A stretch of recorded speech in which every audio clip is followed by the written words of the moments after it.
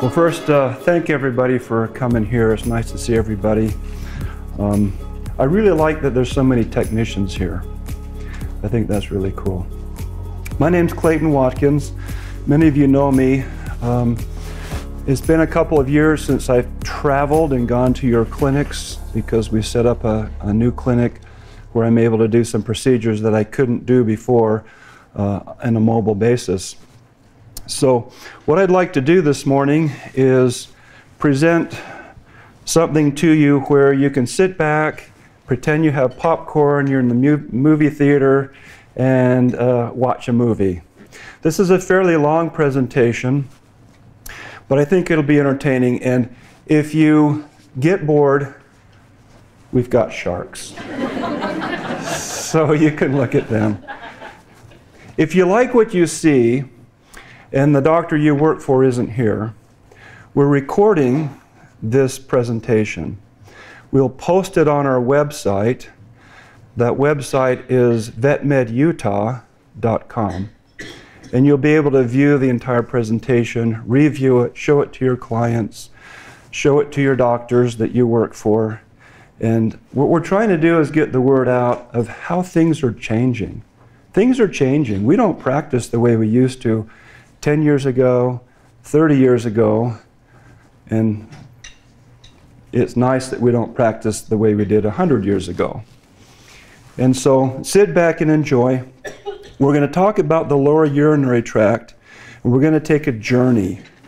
I'd like to show you some things that you probably have never seen. So when you're working, you can see a dog and you can feel its bladder. You can take an x-ray and you can see the bladder on an x-ray. Sometimes you have ultrasound available, so now you can see a little bit more. But now, with what I'm going to show you, you'll be able to know what it looks like inside. So it's really cool. I found a few things that you might want to get a laugh over. iPod in the back, iPad, Dad, I paid, and Puppy, I peed. We're going to talk about urine. Also, sorry I peed on the floor and the couch and the cat. So a bit of an overview. The lower urinary tract consists of a vestibule, urethra, prostate. UVJ stands for ureterovesicular junction, and bladder. There'll be a lot of acronyms in this presentation, and I'll explain what they are. They're such long words they don't fit on the slides, so we're going to use a bunch of acronyms. So let's take a journey through the normal lower urinary tract. First of all, why do we want to even look at it? The picture here shows a dog in a stance. He's trying to urinate, and he's obstructed. He cannot urinate. All he can produce is a few drops of bloody urine, and he is miserable.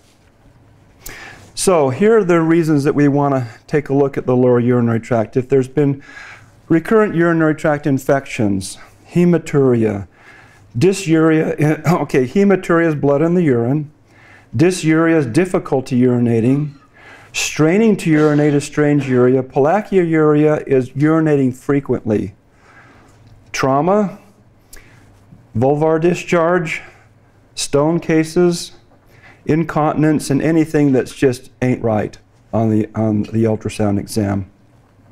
So what can we do?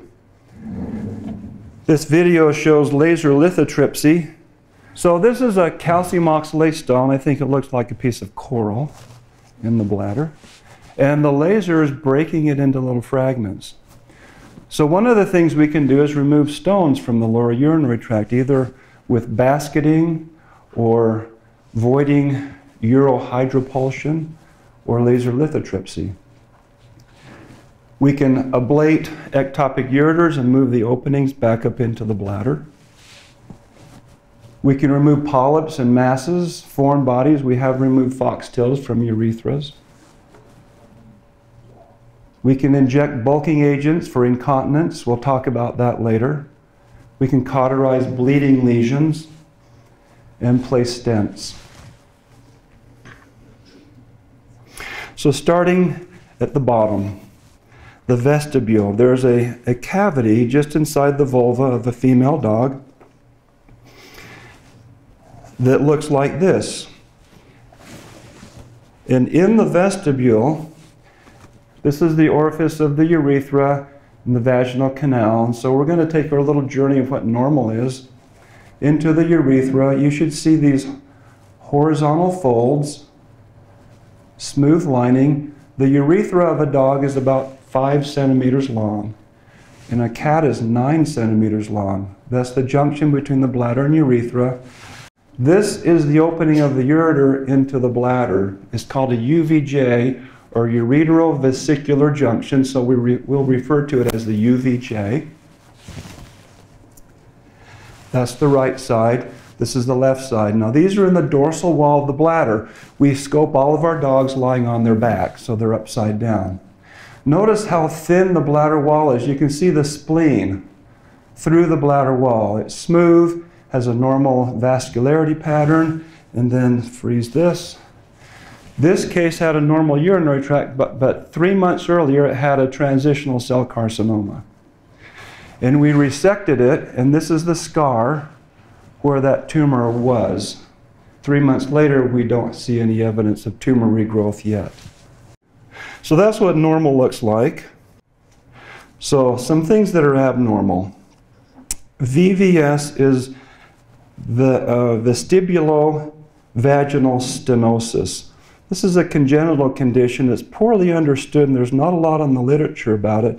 I actually don't even have an example. I've seen these cases, but they're so old I don't have the video. But right here is the opening into the vaginal canal, and this little ring here is called the cingulum. So some dogs are born with a stricture here where it's narrowed, and this VVS can result in chronic vaginitis, urinary tract infections, and incontinence. This group of problems we often see combined together, and they also are common in dogs with ectopic ureters. PPMR is a persistent paramesonephric remnant, and it's a developmental abnormality. And there's a continuum here where we start out with a little thin band, or a thicker band, and even thicker, and then a full wall. Here is a red rubber tube, and there's the other side. And so this whole thing is a big wall of tissue that divides the vaginal canal into 2 canals. We can use laser or electrocautery to transect this septum. And so why would we do that? This wall here can hold open the urethral orifice and allow organisms to more freely move up into the urinary tract and cause infections. Lymphoid follicles are little aggregates of lymphocytes in the mucosa of any mucous membrane that when there's chronic inflammation or chronic irritation, these follicles will form. So I'm going to show you an example of these lymphoid follicles throughout the urinary tract. This little dog has had recurrent urinary tract infections because she has a hooded vulva. There's so much skin draped over her vulva, it's completely closed. That holds organisms move into the urinary tract. These are the follicles. You can see them in the vestibule. This is the urethra, and then right on into the bladder. Here are the UVJs. You can see the urine flowing into the bladder, and then moving into the bladder. All these little spots are the lymphoid follicles. And they have what we call a fried egg appearance. The center is light, the margins red, and they're commonly associated with urinary tract infections. When I see these, I know this dog's had or currently has a urinary tract infection. And then ectopic ureters. This little puppy has ectopic ureters. You can see the urine just continuously dripping, and right here is the opening of the ureter into the vestibule. You can see the PPMR here, vaginal canal on both sides. And see how this urethra is held wide open? That's because of this band here. And commonly these dogs will have urinary tract infections. So continuing our journey up into the urinary tract, we go into the urethra. And some examples of problems we will find are stones. So this dog has an obstructive calcium oxalate stone, can't urinate, And we use laser to break it into little fragments. Gone are the days when we needed to open the urethra to take stones out. Things are changing. We don't have to do that surgery anymore. We use a little stone grasper and pull the fragments out. Some of the fragments are flushed forward back up into the bladder and some out. But we can clear these urethras so that they can urinate freely. We're chasing the little stones and fragments back up into the bladder there. So the urethra is usually where our problems are with incontinence. The urethra is what holds urine into the bladder. Now people have a urethral sphincter. It's right at the junction of the bladder and urethra. It's an actual band of smooth muscle. Dogs don't really have that. Their entire urethra is what holds urine in the bladder. It's called the urethral sphincter mechanism. So some of the things that we'll see, these are all related. Ectopic ureters, short urethral syndrome, a PPMR, or a small bladder that's not developed. This dog has an ectopic ureter, and we're using laser here to ablate the tissue between the ureter opening and the lumen of the urethra and bladder, and we move that opening right up into the bladder to where it would be in a normal position. This is another case of ectopic ureters. You can see the opening here of the right ectopic ureter and the distal urethra, and then you can see the opening of the left ectopic ureter and the proximal urethra. I'm using a new technique to ablate these ureters now. This is a bipolar electrocautery probe. It's a hook electrode. And I like it better than the laser because there's no swelling and no bleeding, and it's super clean.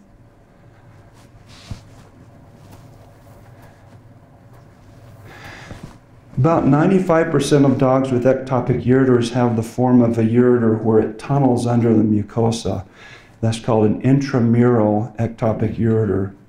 And less than 5% have ureters that don't tunnel. They'll enter the urethra directly at a right angle without tunneling under the mucosa. Endoscopically, we can move these ureters up into the bladder if they're intramural. If they're extramural, they have to go to surgery and have their ureters transplanted. Clayton, how do you determine that preoperatively or pre-procedure? First of all, 95% are intramural, and so most of the time we don't have to figure that out. But here's what I do. When we see the opening and we place our guide wire up the opening in the ureter, you can actually push on it and see the guide wire lifting the mucosa. And sometimes the mucosa is so thin you can see through the mucosa and see the guide wire there. You can try and image them with CT, fluoroscopy, ultrasound. I think a combination of all three is useful. What it really comes down to is when I start lasering the ureter, the distance between the lumen of the urethra and the lumen of the ureter gets bigger and bigger and bigger. And we're cutting through thick, thick tissue, and then I start to sweat, and I start to feel a little sick, and I'm wondering when I'm going to see some abdominal fat and cut right through. So if we cut through, this is magnified 10 times. It looks huge here, but it's not. It's a tiny little opening. So when I know that I've cut through, and this has happened, this is from experience, and by the way, all of the cases that you see here, those are all our cases. I didn't pull any videos from anybody else. What we do with these, if they perforate, is place a Foley catheter for 3 to 5 days and it heals. And then if we couldn't move the opening of the ureter back into the bladder, they have to go to surgery and have the ureter moved. So sometimes if they want to go to surgery right away, we just put a Foley catheter in, the next day they go to surgery. And if it looks like there's an opening big enough, to put a stitch on it. But that's what I do. It's not easy telling if they're intramural or extramural with any of the imaging modalities, because the ureter can lie right up against the neck of the urethra, right up against the bladder, and look like it's in the bladder wall. So it's a little tricky. Fortunately, 95% are intramural, and we can treat them this way.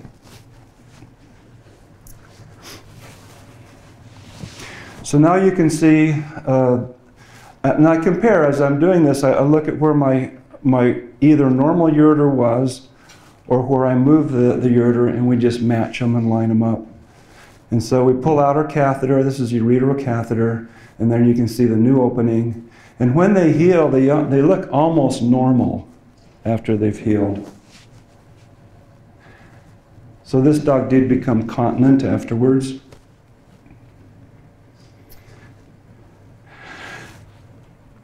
So this urethral sphincter mechanism incontinence is something that's very common. I have a couple of examples here. Since we're talking about ectopic ureters, if we repair these and move the ureter back into the bladder, there's only a 50% chance that they're going to be continent. And you go, wait a minute, doesn't make sense. We just put the ureter opening back into the bladder. They should be continent. Well, 50% of these dogs continue to dribble urine. So you should be asking why. And the reason is their urethra from day one was abnormal. It has to do with their whole urinary tract congenital defects. And they're unable to put enough pressure in their urethra to prevent dribbling. So this dog here is the one that you just saw the example of with the ectopic ureters. Young puppy. She became continent, but what if she didn't? What would we do next? We can treat medically with estrogen or Proin or both. We start with Proin. And 50% of those dogs that are still dribbling will become continent. So now we're up to a 75% continence rate. And we'll talk about later what we do with the 25% that are still dribbling. The old dog is just an old female that just doesn't have the ability to contract her urethra, and she may respond to medical management also. So if they're not responding to the medical management, we can do a thing called urethral bulking. There's a new product that's been available for about 3 years now, made by Avalon Medical, and it is a bovine collagen product. The concept behind this procedure is that we place a needle just below the mucosa in the proximal urethra and inject this bulking agent. And that will create a bleb. And we put 3 or 4 of these in the same side all the way around the urethra. And what it does is it puts pressure on the lumen of the urethra so that the dogs can hold their urine. So this is what it looks like. We're injecting under the mucosa, and you'll see a bulge start to form here as we inject this material. We call them blebs. And we put 3 blebs in this dog's urethra in this area. You can see the contrast material here. And here's the 3rd injection. Also, we'll do 3 injections and then move down the urethra and do 3 more injections. And you can see 1, 2, 3 blebs, and the lumen of the urethra is narrowed now. This will last for about 1.5 years. And the body resorbs it, and it has to be redone. This exact procedure is done in people. Found out that the human products aren't as effective as the veterinary product for us. So now getting to the dog, let me pause that for a minute. Getting to the dog that has ectopic ureters and is the 25% that still dribbles, we can place what's called an artificial urethral sphincter. And this is an example of doing that. We can also use these in dogs that don't respond medically and the owners don't really want to do injections, bulking, and so we can place one of these sphincters to control incontinence. So we dissect out the proximal urethra and we place this collar around it. The collar is then sutured, You can see the single suture there. There's tubing connected to the collar. We run the tubing through the body wall, and this is a very similar procedure as is done in kidneys to place this a sub-device. It's a device that diverts urine from an obstructed ureter. And so we connect the tubing to this port, which is placed on the body wall under the skin. That gives us access to the system, and we're able later to inject saline in the port and down into the collar, and it blows the collar up and puts pressure on the urethra. This is closed, open, closed, open. We're injecting and sucking the saline out to show you that we can put pressure on the urethra, and that will help with the incontinence. You can put so much in that they can't urinate, or not enough and they continue dribbling, so you have to titrate it. It turns out that 40% of dogs that have this procedure done don't need any saline injected in the collar. Just the pressure of the collar alone is enough, and they stop dribbling. And it's a lifelong therapy, unlike the bulking. So that's an artificial urethral sphincter. Anybody heard of that before? Is it brand new? I'm seeing heads going back and forth. Paul's the only one that knows about it. Okay. Other causes for incontinence are PUPD, that's urinating too much volume of urine, and urinary tract infections. There's an uncommon condition of the urethra of dogs called proliferative urethritis. Fortunately, this is uncommon. This is a severe inflammatory reaction that occurs in the urethra, and here you can see these little strands of fibrin crossing the lumen. Some people think the stimulus for this inflammation is bacterial infection in the wall of the urethra. Sometimes this inflammation becomes so severe that the dogs can't urinate, they become obstructed. Sometimes we have to place a temporary stent to hold the urethra open while they're treated, and treatment is steroids and antibiotics. Urethral strictures. I want to show you an example of a cat that presented for incontinence, dribbling urine as if she had ectopic ureters. This is her urethra, and as we go up her urethra, you'll see the stricture here. But what are those? Those are the cat's ureters. So now the question is this an ectopic ureter cat? Who thinks it is? Must be a trick question. Where do the ureters open in a cat's urinary tract? Normally. They're not like dogs or people. The ureters actually open in the proximal urethra. That's normal for a cat. So now think about it. This is a congenital stricture. There's a stricture here right at the junction between the urethra and bladder. But because of the normal anatomy of a cat, you have the ureters opening up in the urethra, and actually this is dilated. So where's the urine going to go? Down and out. The urine can't flow up into the bladder, so now you should be thinking, why isn't every single cat incontinent? Right?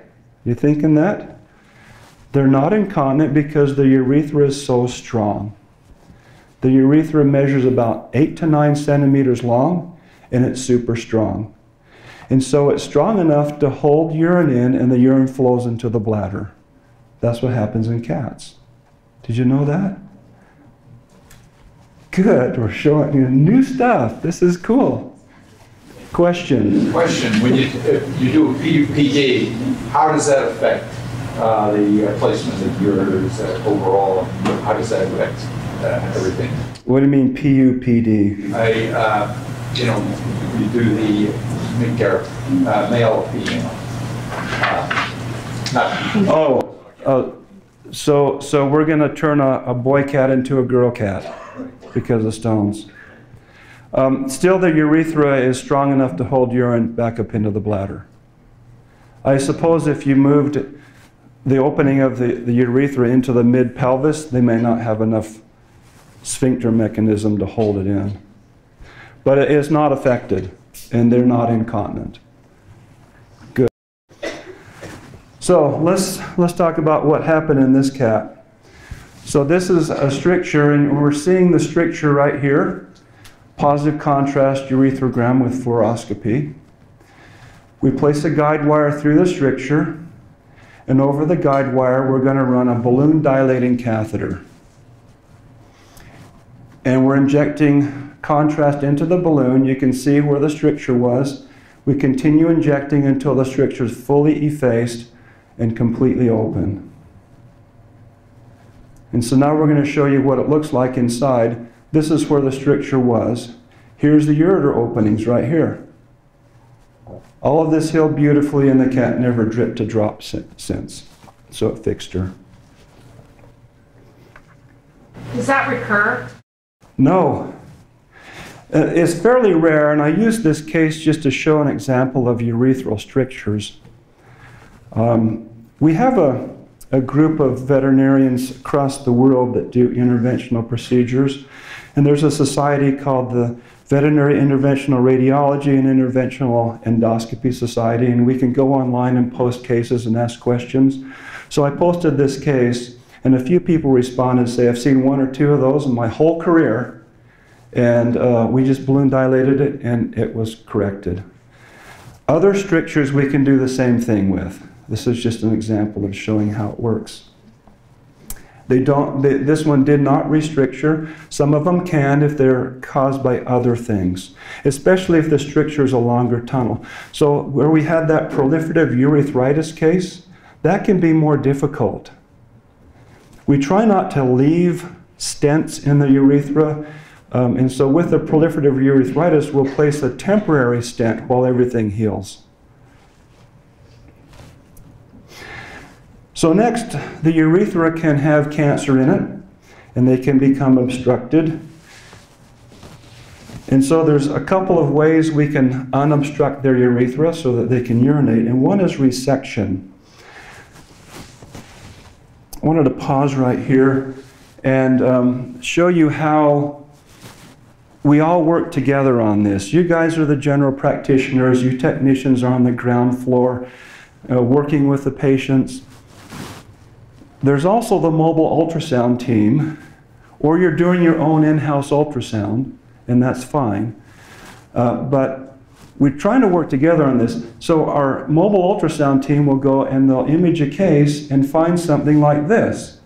So this is the bladder, this is the urethra, and the wall of the urethra, and you can see it better in real time, is thickened. The cause of this dog's obstruction was a tumor in the urethra.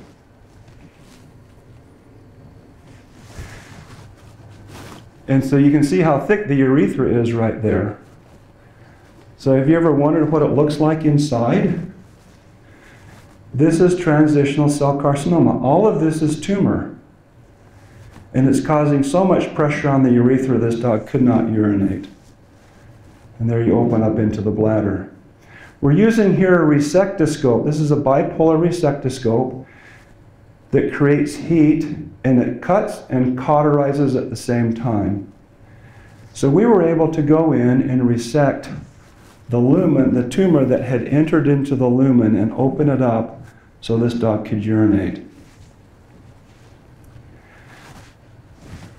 It's always nerve-wracking when we do this because there's no dotted lines that tell you how deep you can cut the tumor away. I palpated a lot before we cut to get a feel for where the tumor is. Plus we've done the ultrasound and kind of have an idea where the thickening is and how thick it is.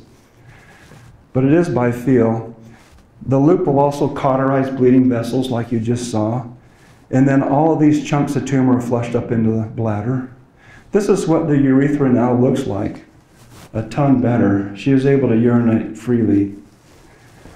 So then the question is, how long does that last? These tumors continue to grow and will regrow. We've had dogs be able to urinate longer than a year after having a resection like this. It buys us time.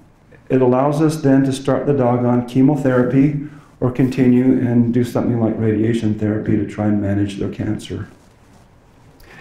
Well, sometimes we have a case like this where we have the same looking urethra, and this is a different dog and it's a different ultrasound. But the tumor isn't really growing so much into the lumen where I can resect it out. The tumor's just causing pressure from the outside in. So the lumen's really narrow. And in this case, we elected, rather than resection, to place a stent. Now, if you go to any specialty hospital or university, that is what's going to happen, is they're always going to place a stent. So you can see the normal diameter of the urethra and the strictured area. We place a guide wire into the bladder, and then over that guide wire we place our stent. And as we deploy this, you'll see it opening right here. Watch the contrast flow back up into the urethra as it opens. That holds permanently the urethra open, and this is what it looks like. There's our stent in that strictured urethra. And she was able to urinate well. This also buys you time. You can then follow up with chemotherapy or radiation therapy or both. Question. Is the catheter dorsal to that? There's another catheter? That other catheter is a marking catheter. It's a measuring catheter, and it's in the rectum.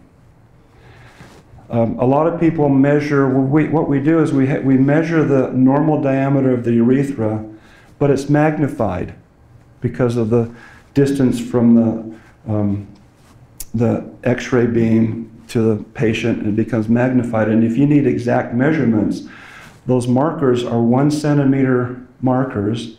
We have to do a little algebra. I had to refresh my memory on how to do that.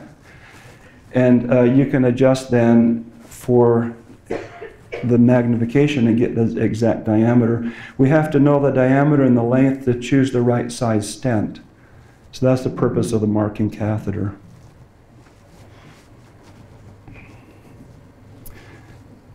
The difference between resection and a stent is the stents are twice as much as resection. They're very expensive. You have a foreign body in the urethra. It permanently holds the urethra open, and so there's an incontinence rate of 25% full incontinence after you put a stent in. Owners have to be notified of that and willing to accept incontinence as a result.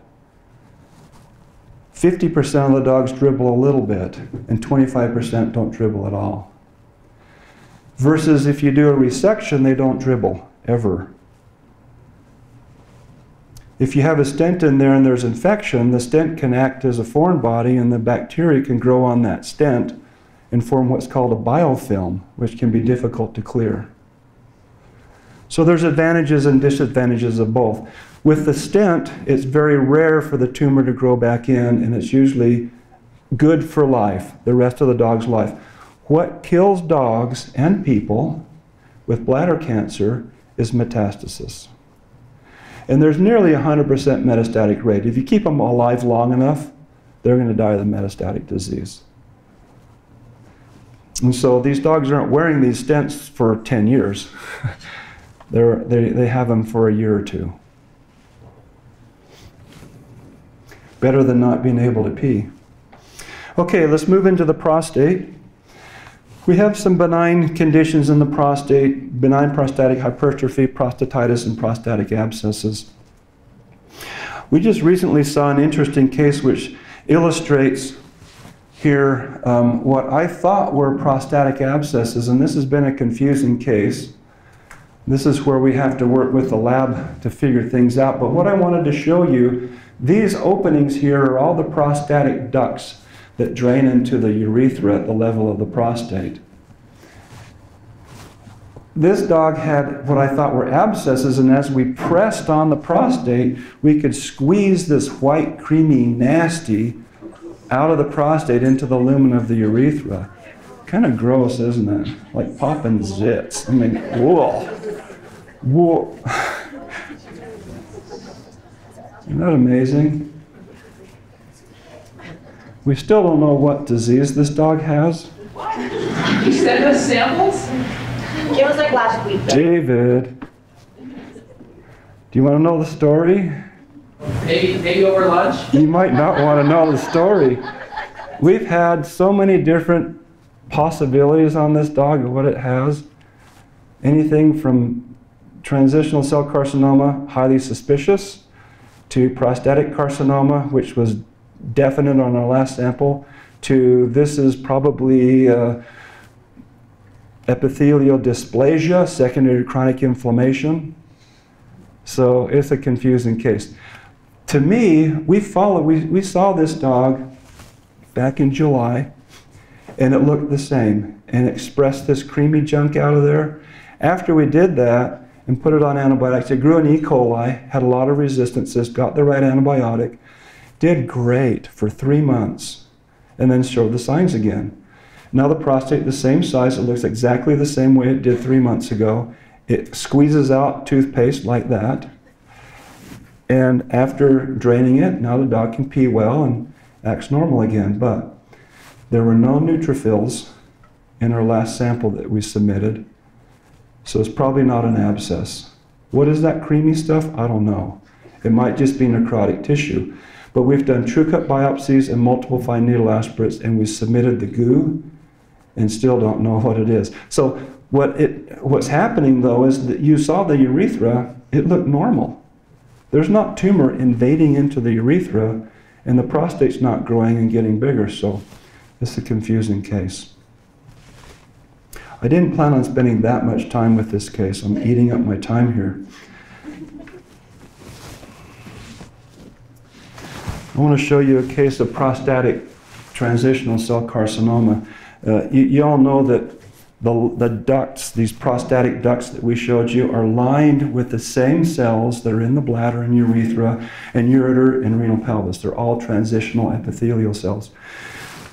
So the literature, and David could probably tell me if I'm right or not, probably 80% of prostatic tumors are transitional cell carcinomas, and 20% may be true prostatic carcinomas, but in my experience, it's almost 100% are transitional cell carcinomas.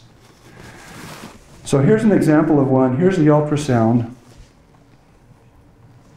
showing this enlarged prostate, and inside at the level of the prostate, we have adhesions, we have a narrowed lumen that doesn't expand with fluid, and we have a cavitation right here, an opening between these large fluid-filled cavitations that were in this dog's prostate and the urethral lumen. Now, I don't see in this dog a lot of tumor tissue that I can use the resectoscope to trim out. Yet, this dog couldn't urinate. Right here, we're doing our positive contrast urethrogram under fluoroscopy. There's a dilated ureter here. This is the prostate, and on a normal dog, you can push the contrast up the prostatic ducts into the prostate. That would be normal. But as you saw, this dog had a lot of cavitations, fluid-filled cavities in the prostate that communicated largely with big holes into the urethral lumen. So we've got contrast all inside the prostate, and I'm pushing and pushing, and I'm not getting any contrast to flow into the bladder. And this is what the dog's trying to pee against, and that's why he couldn't pee. And so now eventually, with enough pressure, I was able to get some contrast to flow through that strictured area. So we placed our guide wire, we placed our stent, we're deploying the stent here, opening up that prostatic urethra, and it just holds everything open, and that's what the stent looks like. Unfortunately, this dog continued, it became incontinent. So that's the trade-off.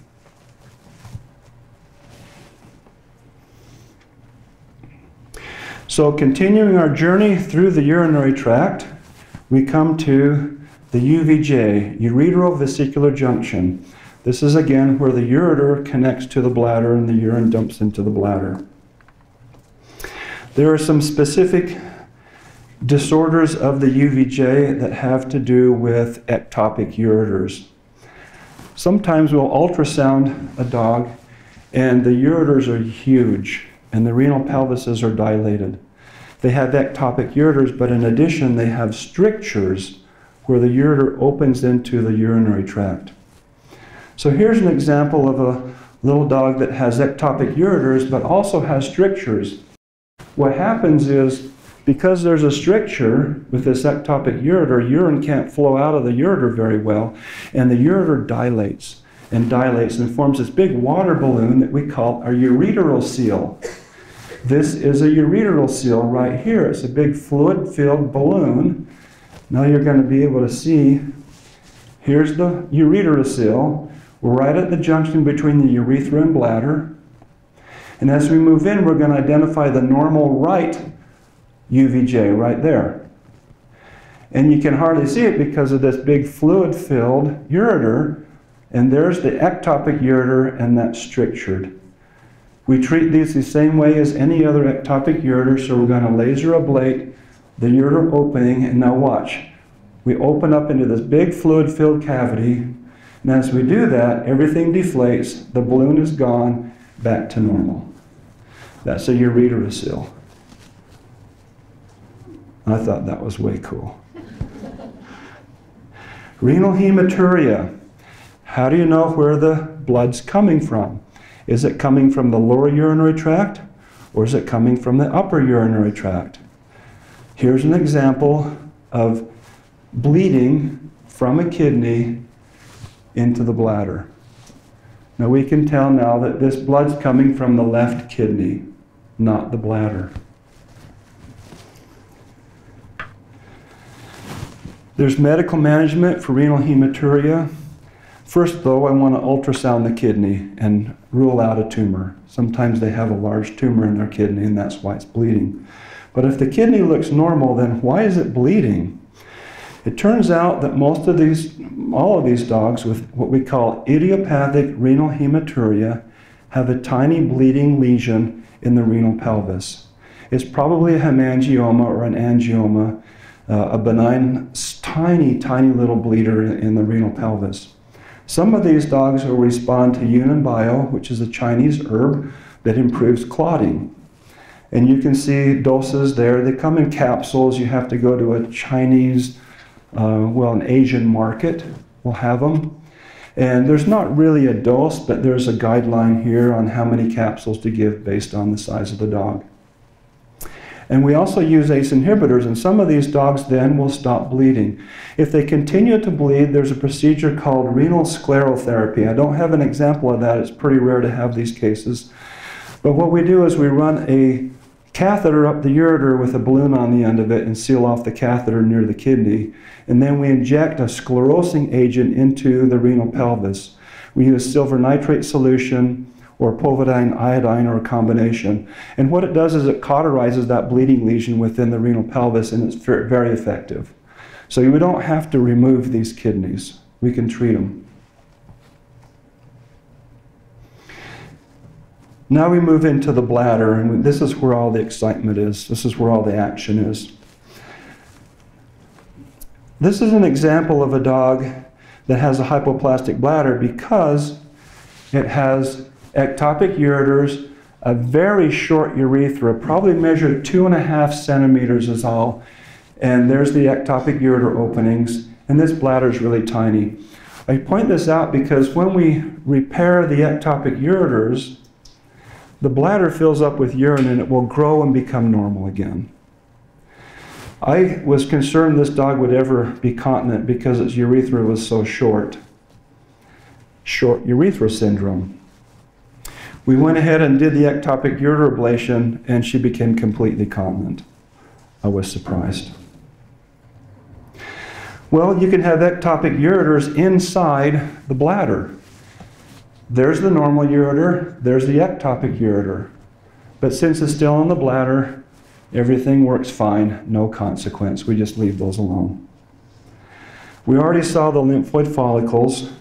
This is an example of idiopathic cystitis. This dog had had recurrent urinary tract infections, which is probably, maybe it's not idiopathic, probably the cause was the infections. But currently, there's no infection in this dog.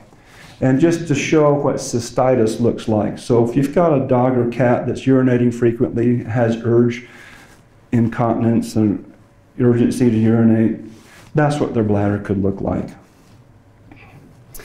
Sometimes we see dogs that have a lot of hematuria, and we do an ultrasound and there's a large mass effect in the bladder. And it can be difficult to tell the difference between a real tumor and a giant blood clot. Sometimes they're big blood clots, and so we'll go in with a scope, visualize it, remove the blood clot, flush everything out, and find something like this. I don't know if this was a hemangioma, angioma, or a benign polyp, but it's bleeding and there was an arterial pump going on. And so we can resect them, ablate them, and the bleeding stops.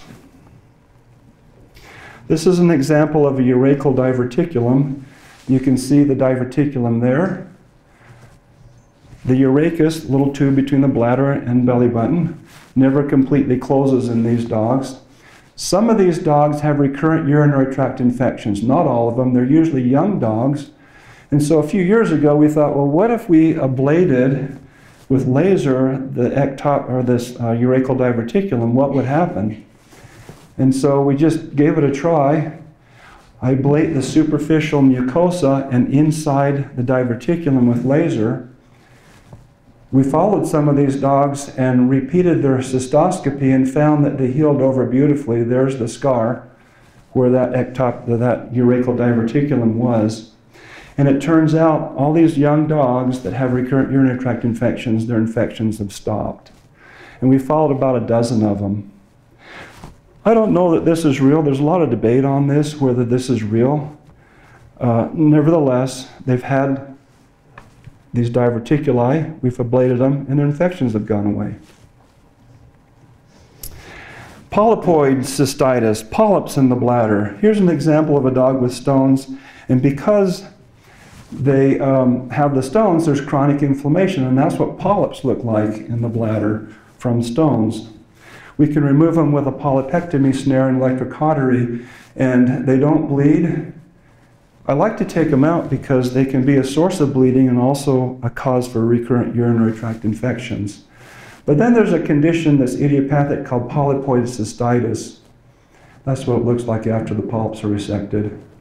And this is probably the worst case I've ever seen. Huge polyp in the center with a necrotic tip, polyps everywhere, and after resecting them, you can see what it looks like.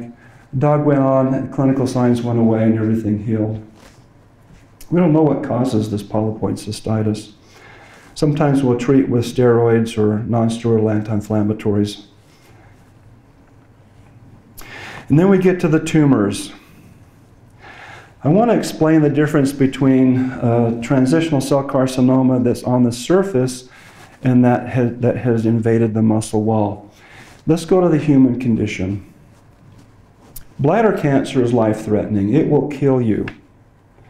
It's serious cancer. And I think the bladder cancer that we see in dogs is very similar to people, except we're catching these too late. So what happens in a person? The first time you see blood in your urine, is that okay? Or do you panic? You freak out and go, whoa, wait a minute, something's wrong. And so you go in to see your doctor and they diagnose bladder cancer, but because it's early, it's just in the mucosal layer. Well, if you can ignore that and just keep peeing blood for 6 months, it's going to grow into the muscle layer of the bladder wall, called muscle invasive bladder cancer. So what if you go into your doctor and you have muscle invasive bladder cancer? They're going to recommend that you have your bladder removed, all of it. Well, that's pretty aggressive. Why do they do that? Because it's very difficult to treat and control bladder cancer, and it will kill you. This saves your life. It's a 6-hour procedure, and you pee into a bag the rest of your life. That's serious disease. Well, it's the same in dogs. 80% of our dogs with bladder cancer have muscle-invasive cancer. 20% or less we're able to find early. Now, I think it's really important that we do some ultrasound screening in older dogs, especially those dogs that are predisposed to bladder cancer. Because, and I'm going to show you why we can do something about this. If we find the bladder cancer early, we potentially can cure it.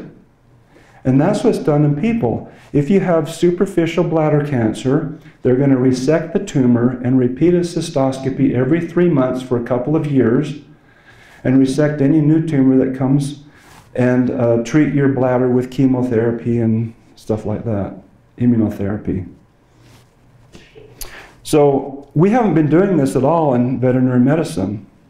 In fact, there's been this thought that maybe bladder cancer is different in dogs than it is in people, and I don't really believe that. There's studies that show that 100% nearly of all of the bladder cancer that they sent to the lab was muscle invasive. Well, I think they're picking the cases that are muscle invasive because we get them too late. So let me show you why we would be interested in doing this. This is the poster child for bladder cancer, little Scotty. We found on ultrasound, and I want to pause this. This little pointer, this is the tumor. It's small. Oh, that's bright. It's just in the mucosal layer. See that little dark line? That's the muscle part of this tumor. It doesn't appear with the ultrasound that it's invaded into the muscle part of the bladder wall. And when we get in with a scope, I'll show you what it looks like. This is the papillary form, and this is the sessile form of this superficial tumor. We can wiggle this tumor around and show that it's not connected to the tissue underneath. And we resect the tumor with a resectoscope, full thickness mucosa. This is my very first case. Horrible technique. We don't do it like this anymore. But nevertheless, we're able to resect the whole tumor. See the strands of muscle here? That's the full thickness. And then this creeping out tumor that's creeping out over the wall, we just ablated with this ball probe electrode.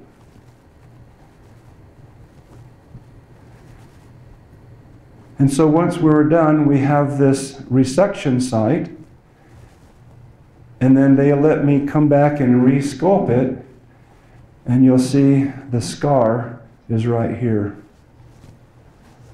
We rechecked it several times, and to this date, the tumor has not recurred. Cure? Probably. I've done 2 other cases where the owner let me re-scope 1 year later, and there was no evidence of recurrence. Several other cases we've done, you've got in-house ultrasound, the dog's not showing any signs, your ultrasound in-house has been normal. Some of them will recur, but they generally don't recur at the resection site. They pop up with a new tumor someplace else. Well, what do we do if we have muscle-invasive cancer? 80% of them, that's what you're going to see most of the time. Just to regress a little bit, how do we change this? We need to find these tumors earlier. So when you have a dog that comes in for hematuria, and their white count's normal in their urine, you don't see bacteria, it's just been a knee-jerk reaction for us to think, oh, this old dog's got UTI. Let's put it on an antibiotic and send it home. Well, sometimes the bleeding stops on its own. And we think, oh, we're heroes. We fixed it, and the owners are happy, and there's no more blood. 6 months later, they bleed again, and it went from a superficial tumor to a muscle-invasive tumor, and we just sat on it and waited too long, and now we can't cure it. Val. So Clayton, I'm going to take the opportunity to say something I was going to say later, which fits really nicely with this, is that the mobile side, we're offering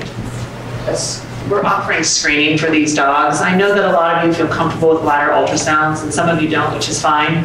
But the urethral ones and the prostatic ones can be a little tricky. And so we've decided to offer some screening. It's $80, first Friday of every month. You just call Jillian, our scheduler, we can do it at the clinic, and we do a quick but thorough screening of any dog with unexplained hematuria.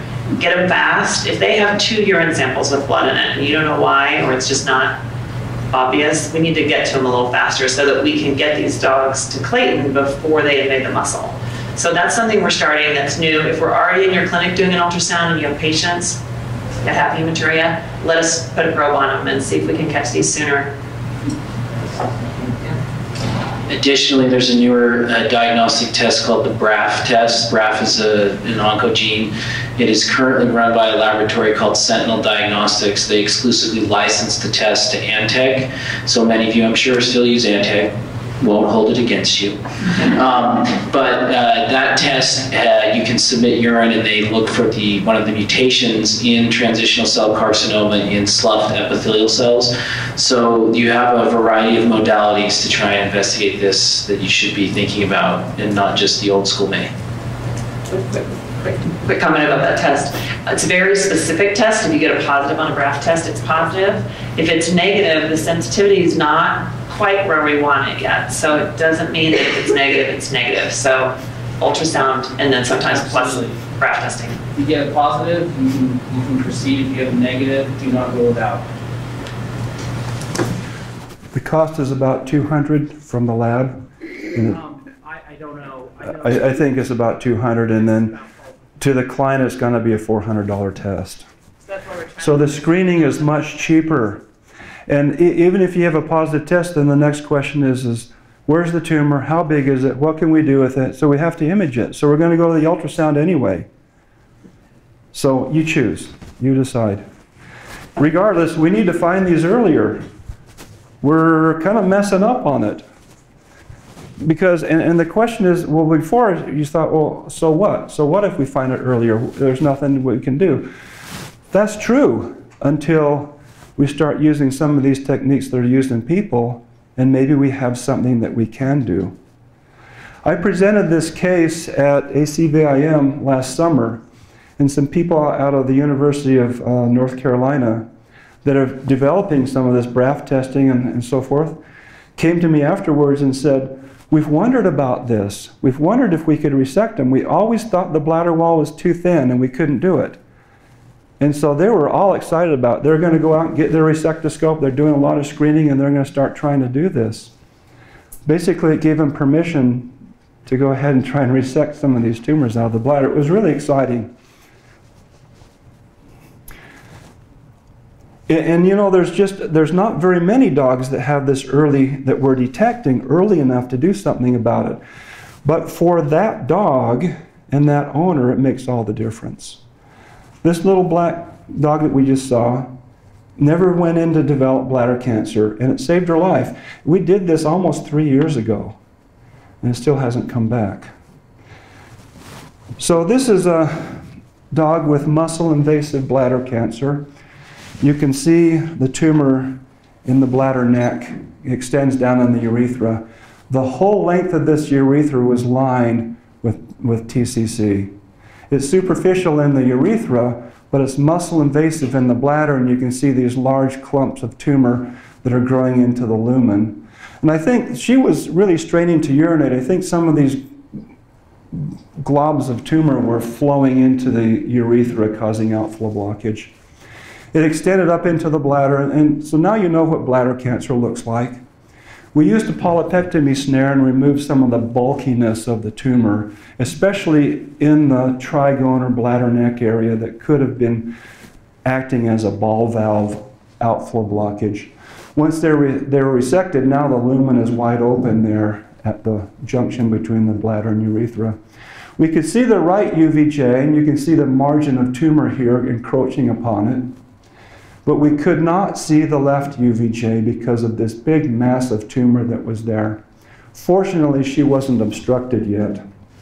So now what I'd like to do is talk to you about what is done in people with muscle-invasive bladder cancer.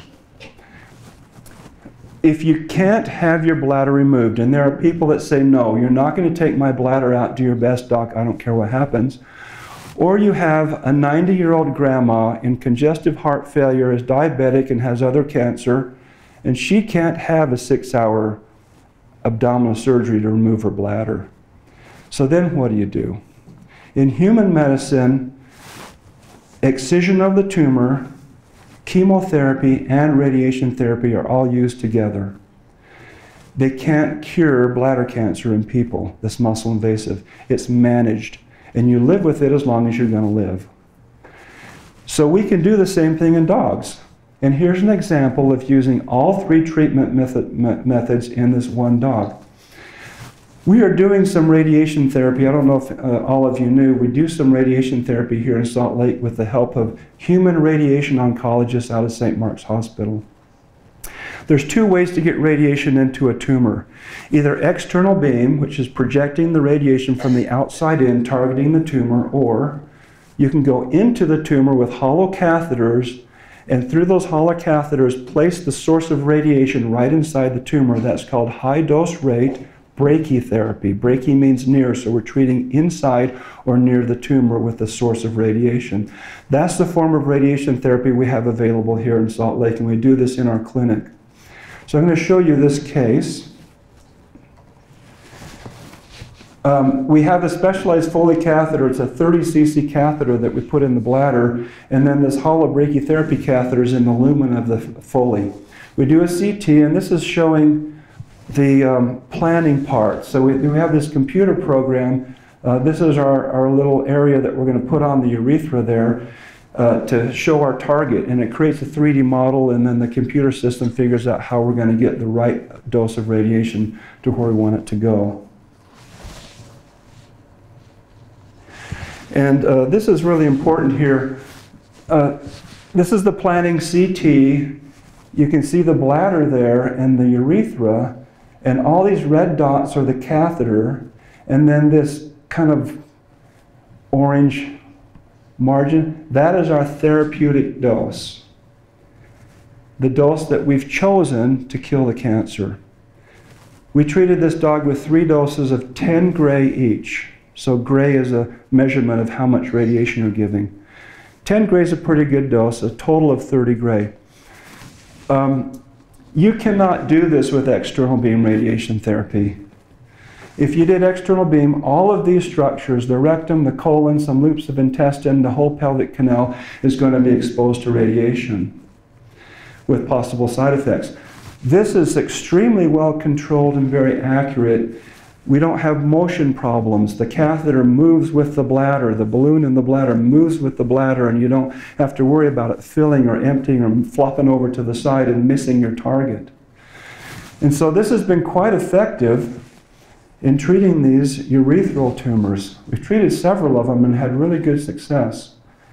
This is a 3D model. There's the urethra, there's the bladder, and you can see the catheter. Feel like you're in the future. Here's the catheter. Those little dots are dwell positions where the source of radiation stops and emits the radiation. The source of radiation is housed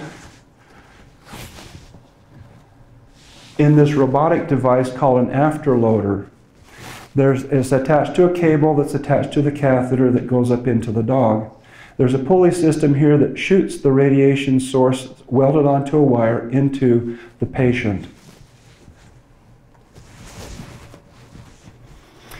So we rechecked this dog 6 months later, and this is the urethra. And notice how smooth it is.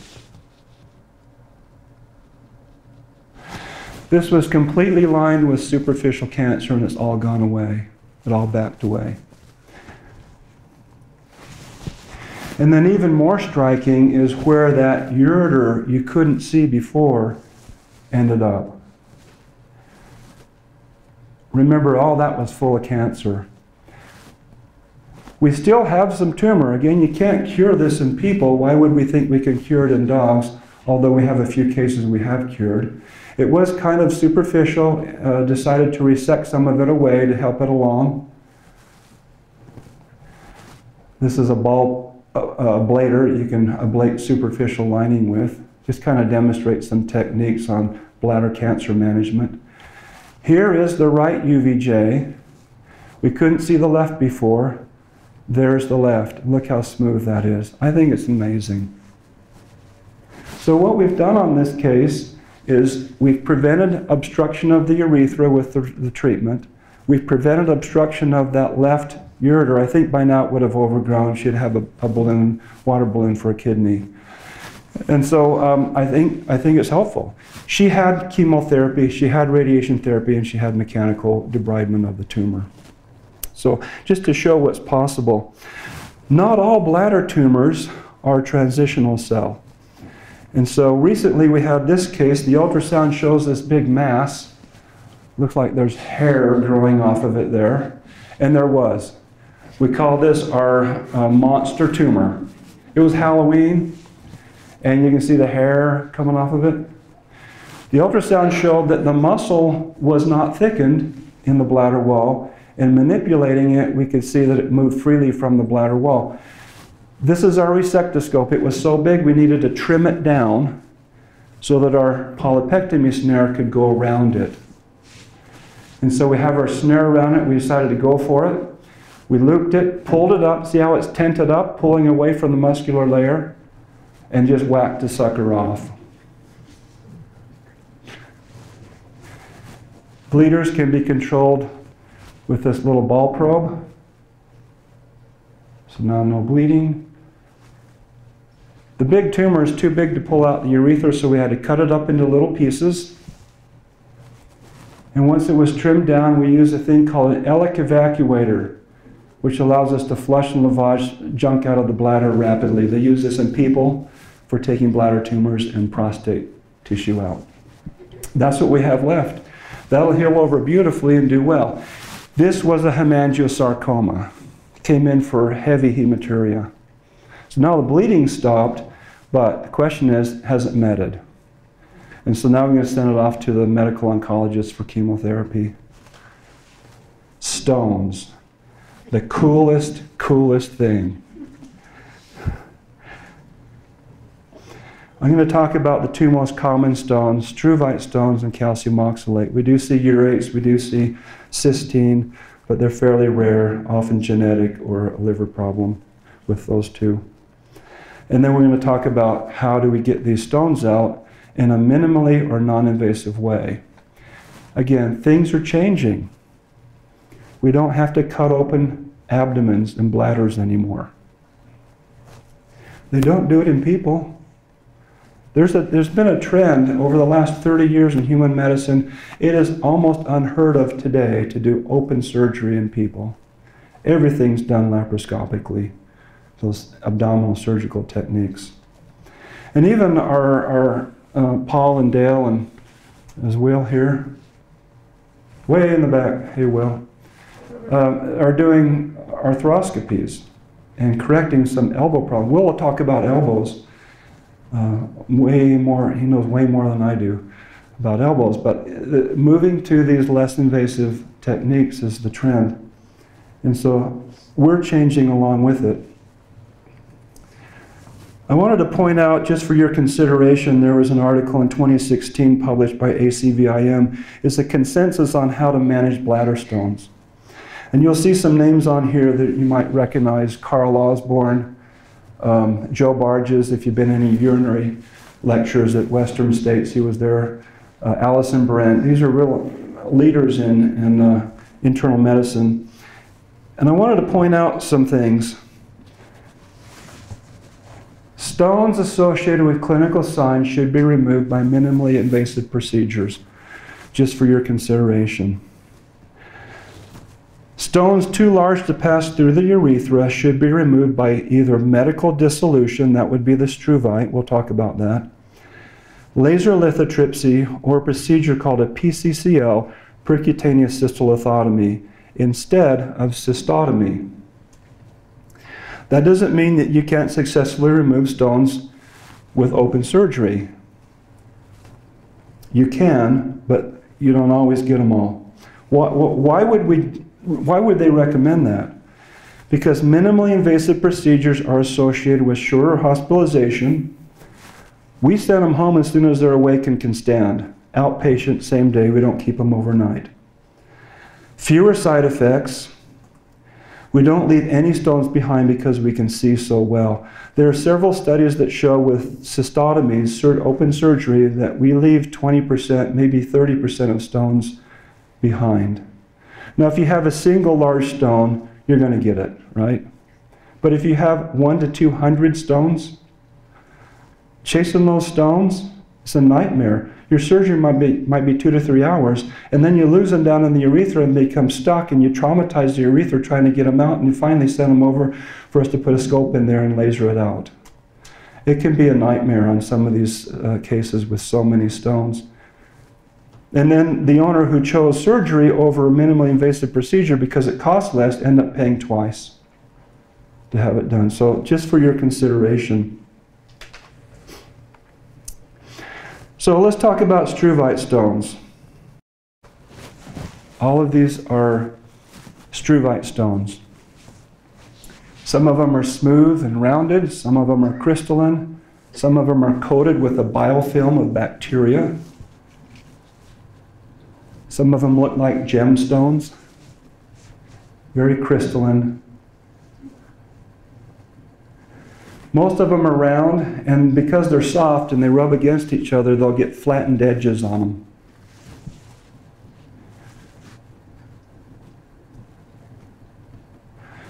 Versus cats. Almost all cat struvite stones are sterile. Almost all dog struvite stones are caused by bacteria.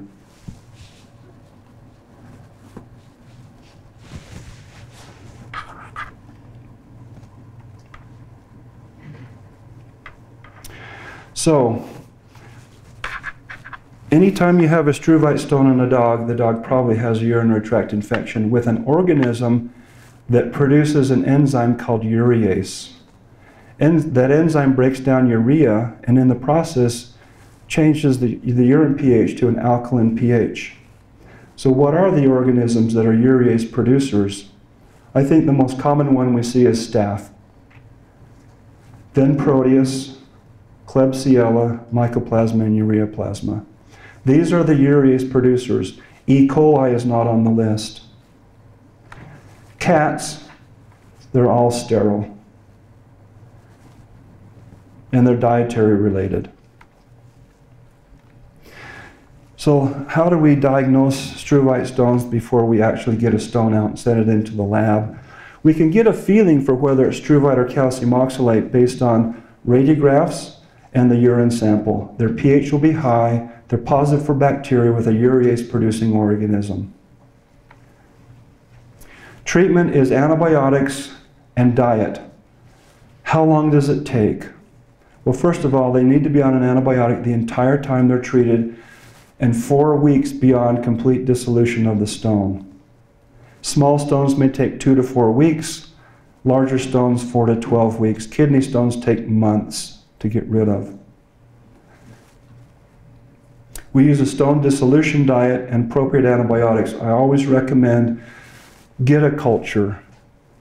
It costs a little more initially, but in the long run, you start out with the right antibiotic and you're not making a guess. If they become obstructed or severely dysuric because of the stones, then they should just be removed. We had a case come in for stone removal. We talked about struvites versus calcium oxalate. We looked at this history of the urine sample and what the stones looked like and thought these are probably struvite. And I always tell people, even if they're sent for stone removal, you can dissolve these stones, you know, because what's going to happen is we get a stone analysis back, they're struvite stones, the owner's going to go to Dr. Google and discover that we could have dissolved them, and then they're going to be pissed at me because I didn't tell them they could resolve it medically. So we had a case that decided, okay, well, let's dissolve this medically. The husband said that. Wife said, I want him out. He won. The dog went home, obstructed that night, came in the next day, and we removed the stones. So you never know. Staph is most common, followed by Proteus, and then Klebsiella, but what antibiotics work? So if we look at this chart, I think Clavamox is a good choice. It's going to kill Proteus and some Klebsiella and Staph. if you don't have MSRP, a methicillin-resistant staph. So get the culture. That's going to tell you what's going to work. The other one would be, you could use trimethoprim sulfa, but there's possible side effects we all want to try and avoid.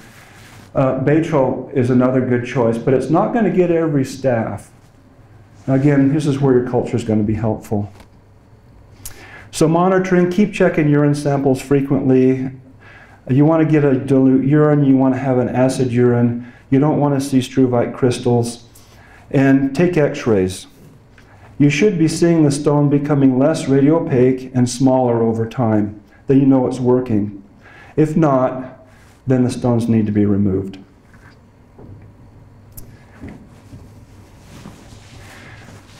All of these are calcium oxalate stones, and there's a huge variation in their appearance.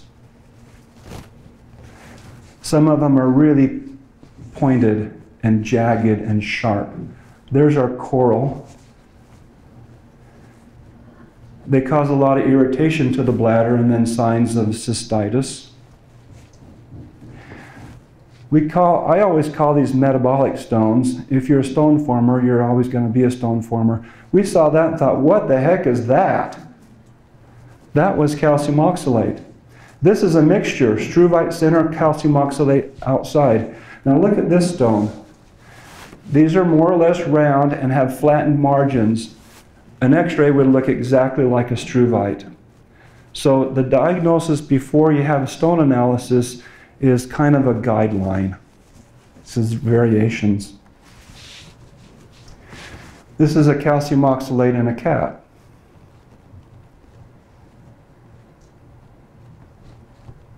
That's a Cheeto.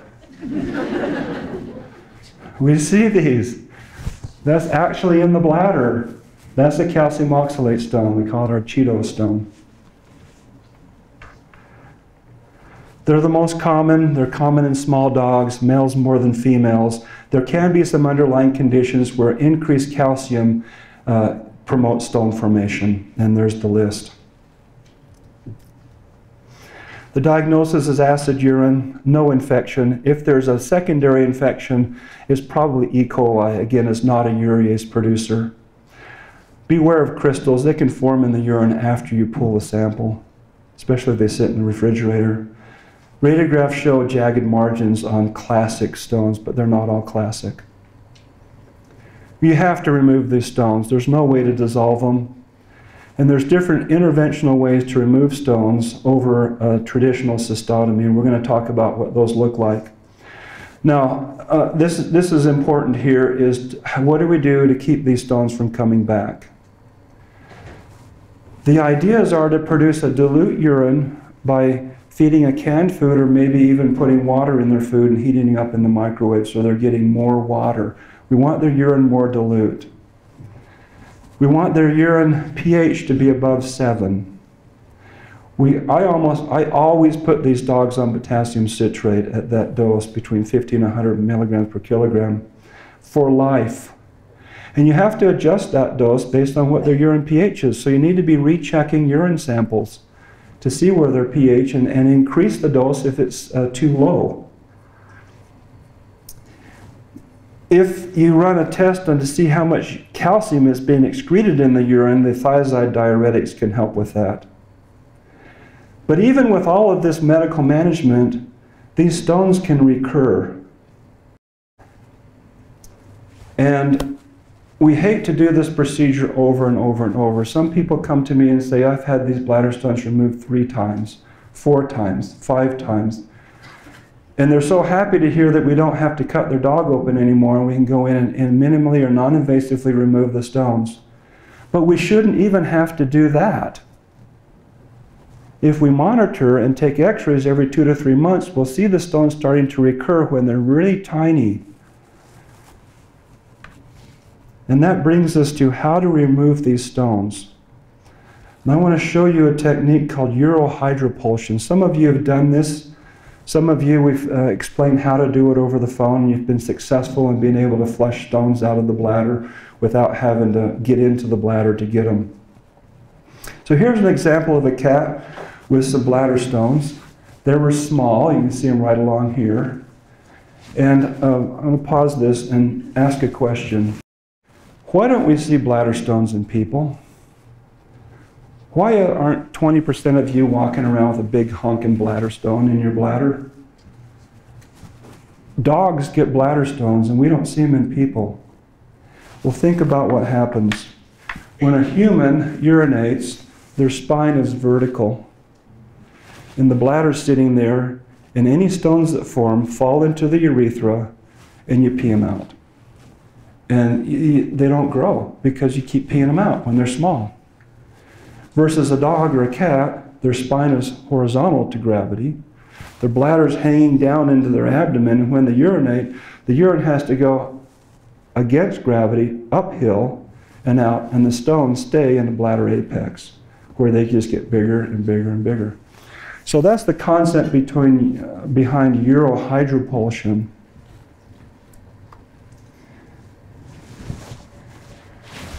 So if we can put our patient in a position like a human, we can actually express their bladder into a bowl and blow all these small stones out. That's urohydropulsion. They have to be fully anesthetized and completely relaxed. We have the technicians hold them up against their body, and then we express the bladder, and it expresses the urine into a bowl. You can do it with a male with a couple of cups that are placed together and a little hole cut out. And so you put the penis in the hole and do the same thing, and they'll all flesh out. Afterwards, we ultrasound and show that all the stones are gone. April, did it work? Yes, it did. There you go. So if we have a recurring calcium oxalate stone former, and you're taking x-rays every 2 to 3 months, and you find little 1 millimeter diameter stones, how do you know if those stones are small enough to be flushed out? In a male dog, and it depends on the size of the dog too. So a large dog is easier, but most of these are small dogs. Less than 3 millimeters for a male dog, and you can see that, less than 4 in a cat, in a female dog, and 2.5 in a female cat. A male cat's not on here because you can't do that procedure in a male. So Clayton, in the male dog, it seems a little trickier gravity-wise. It works the same. They'll blow out. Yeah. It does seem more tricky. The smaller they are, the more successful you'll be. If you have one that's too big, it gets stuck, you just flush it back up into the bladder. If it gets stuck, we can help you out. That's where we may have to put a scope in. So laser lithotripsy in males and females, they're a little bit different. Just a few more case examples. So this little beagle had hundreds and hundreds of stones in her bladder. And these are struvite, but she was extremely dysuric, and the owners didn't want to wait for dissolution. So we place a catheter. Through the catheter, we put our rigid scope, and we use laser to break the stones into little fragments. Most struvites don't break this easy. We always show our best cases. Struvites are soft, and some of them take a long time to break down. We end up with this bed of gravel, use our Ellick evacuator, and rapidly flush out hundreds of stones in seconds. And then we're able to go back in and show and record that we haven't left anything behind. Nice and clean. We will treat this dog now with 1 month more of appropriate antibiotic therapy and a stone diet. They don't have to stay on a diet forever. In fact, this dog probably doesn't even need a stone diet or any kind of urinary diet. If you control the infection, the stones won't come back. Keep checking urine samples and document their urinary tract sterile, and they won't grow back. We can do the same procedure in a male. Remember this guy? He could not pee. He was obstructed. So we go into the urethra with our scope and laser, and we break out the stone. There were several of them here. These stones had become incorporated into the mucosa and could not be moved. After we break the stones up, remove the fragments and flush them all out, that's what the urethra looked like. It was pretty beat up. It'll all heal. Now we have to access the bladder. In a male dog, you have to make an incision somewhere. We're using ultrasound guidance to place a needle right in the urethra. It's the pelvic urethra that we're accessing just below the tail. We use a combination of ultrasound and endoscopy to visualize this placement. We put a guide wire through the needle into the bladder, and then over the guide wire we use a serial dilating catheter starting at about 6 French, 5 French, and move up to whatever diameter catheter we're going to put in. So we haven't made an incision, we've just made a pinpoint prick and then stretched it. So we have our catheter in through which we can place our scope and then visualize clearly everything in the bladder and do the same thing in a male dog that you could do in a female dog. This dog's stones were big or small enough that they could all be flushed out. So all of that sand and all those tiny stones are going to be removed here. And you can see then that every last stone down to the crystals is gone. Same management afterwards. That's all we have is a tiny incision. I don't suture that. It heals rapidly. Dogs don't look back and do well. Go home as soon as they're awake. Lastly is a procedure called a PCCL, percutaneous cystolithotomy. This is stone basketing. This little dog we chose to do the PCCL on because his stones were so big. This is the concept here of we're going to enter the bladder through a tiny incision in the ventral bladder wall, or body wall. We pull the bladder apex up to the incision and hold it in place with some stay sutures. And then we place through just a tiny puncture and incision in the bladder apex this laparoscopic threaded cannula. Then we can put our scope in the cannula and visualize clearly what's going on and remove all the stones with a basket. If stones are down in the urethra, the part of the urethra proximal to the obstructing stone is dilated. We can run our scope down through the urethra, basket the stone, and pull it right out.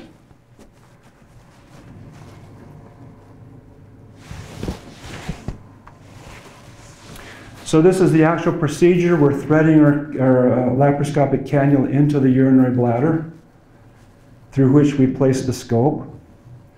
And this is what you see in the bladder. These larger stones will use a basket, grab them, and if they're small enough, they'll fit through the cannula. If not, we pull them through the bladder wall incision. It stretches around it, and the incision is still small. Smooth and kind of green. These are urate stones. So this dog, because of its breed, probably has something going on in his liver, and we need to check for a portosystemic shunt in this dog. The smaller stones we can basket with this basket that has a mesh at the bottom, so it'll hold smaller stones.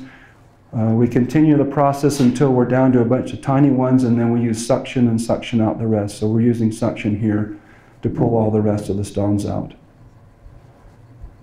So again, you can clearly see the bladder. You're not going to leave any stones behind. It's minimally invasive.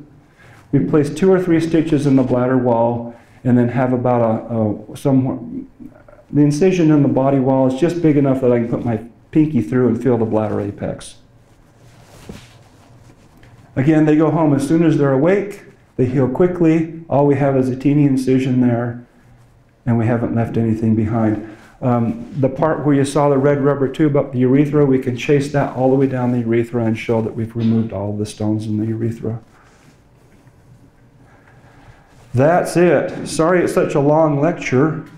Any questions? One of the things that you're probably wondering is how much does all this cost? It's not the same price as if you did a cystotomy in your hospital where you have an investment of $500 in a surgery pack. This is several $100,000 of equipment to be able to do all of these procedures. And so we do have to charge more. People who have this done are glad to pay an extra $500 over the surgery because the outcomes are so good and they're so less painful, and go home and don't act sick at all. So the cost, if you look in your packet, there's a services and fees document, and it lists all the procedures that are available and their cost. So you can do that. Just briefly, thanks to my son Ryan. He's a videographer, has his own company. He edited 30+ videos for this presentation, put it all together. I have no idea how to do this kind of stuff. He did it for me. We're filming it. It will be up on our website, vetmedutah.com, and you can watch it again or show it to your doctors at home. Thank you.